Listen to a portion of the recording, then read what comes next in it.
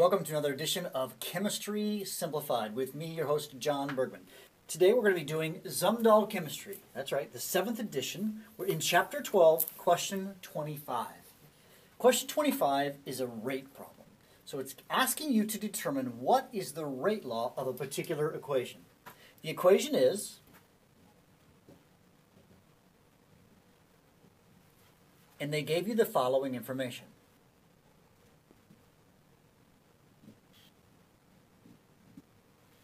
Now to solve this problem, what you have to do is you have to kind of divide reaction 1 by reaction 2. We're going to call this 1, this 2, and this 3. And you set it up. Now the rate law is going to have the form, if you will. You'll say rate is equal to K times the concentration of NO2 to the X power times Cl2 to the Y power. So the goal of this question is to find what is K, what is X, and what is Y. And actually what you'll do is you'll find X, and then Y, and then K. So what you're going to do is you're going to divide reaction 1 by reaction 2 so that you can cancel out variables. So I'm going to take reaction number 2 and divide by reaction number 1. The reason I do this is that the 0.36 is a larger number, and I don't want to have like halves and numbers like that. So I'm going to say rate 2, this will be 0.10, 0.1. I'll just say 0.1 to the X times 0.2 to the Y. There's a K here, but you'll see how that cancels out. And I'm going to divide by rate 2. By the way, that equals 0.36. And then I'll say for rate 1, that's equal to K times 0.1 to the X times 0.1 to the Y is equals to 0.18. Now if you look at this more carefully, what you'll discover is that the 0.1 to the X, regardless of what they are, they're going to cancel. All right? And so what you end up with is 0.2 divided by 0.1, or you can say 0.2 divided by 0.1 is 0.2 to the Y is equal to 0.36 divided by 0.18, which is, of course, 2. All right, or 2, not 0.2.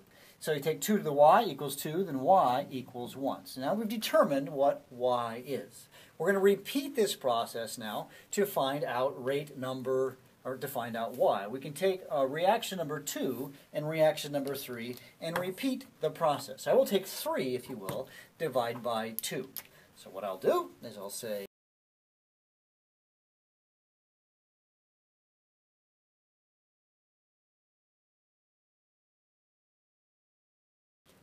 at this point I do the math again, right?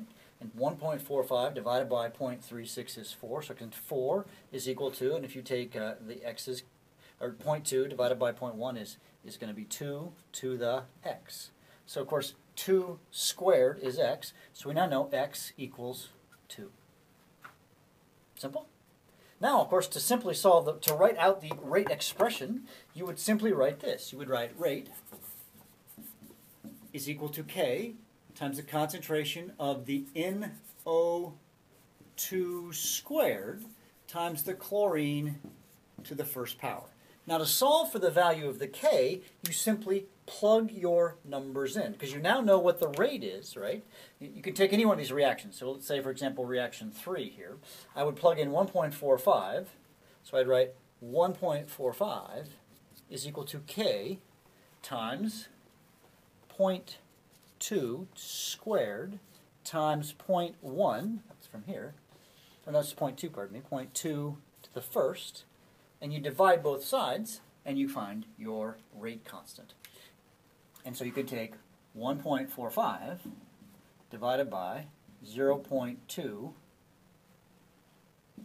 squared divided by 0. When you divide this out, you get 181.25 is equal to the rate constant. And that's it, folks. It's a relatively simple problem. Keep in mind you want to divide like reaction 1 by reaction 2, and that gets things to cancel out. The K's and all these other things. So, this has been Jon Bergmann with Chemistry Simplified. We'll see you on the other side.